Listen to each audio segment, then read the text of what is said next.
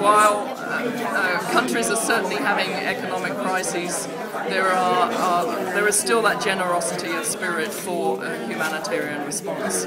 I think the other angle is we would like to see this appeal being examined not just by the traditional donors, but maybe some governments globally that may want to help, and also maybe the private sector would want to put this resources through this appeal, which has been developed in a very constructive, needs-based assessment. It's well assessed, it's thoroughly researched, so we know we're putting the money where it's needed.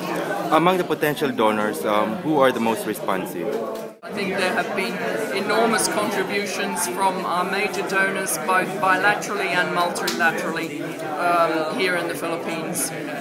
You're probably better to ask the Foreign Affairs Ministry, but we know the US, Spain, Australia, New Zealand, Canada, all of these countries have responded, and we know some other smaller countries have started to express some interest. The Scandinavian countries, Finland for example, I'm sure will be continuing to respond.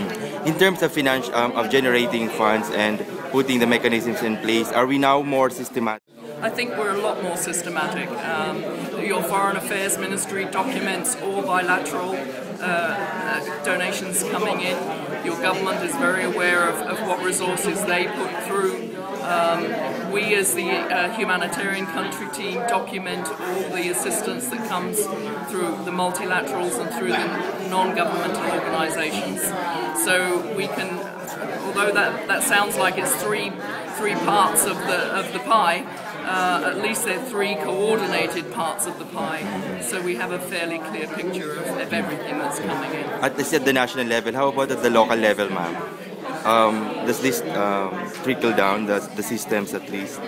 I think the Undersecretary for DSWD was referring to the fact that there are mechanisms in place for proper monitoring of resources that go to the local level, and similarly at the local level the mayors have their own mechanisms for tracking funds. When I was in Iligan City last week, for example, the mayor referred to some online tools that they have where they actually, the community, if they want to, can go and see for themselves the resources that are being put into different activities. Okay. And finally, this is 6 months, right? 6 months target, the time frame. 6 months time. Yeah. No plan B? Not at this point in time. The government is very optimistic. It will have made a lot of progress on its housing program. That will make such a difference.